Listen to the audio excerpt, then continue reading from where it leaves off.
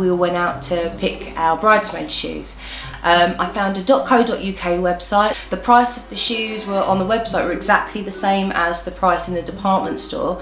So I thought, brilliant. They were completely different to the shoes that I ordered. And what actually came were a crude version of a designer wedge with a tacky gold badge that was quite clearly fake. Well, they've used my details to set up a new fake shoe selling website, and I phoned the City of London police. They were very helpful and confirmed what had happened, and in fact I think I had 4 other websites opened up in my name, all selling counterfeit shoes.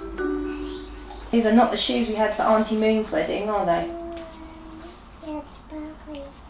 My ones were sparkly and yours were sparkly too, weren't they? Yeah. Yes.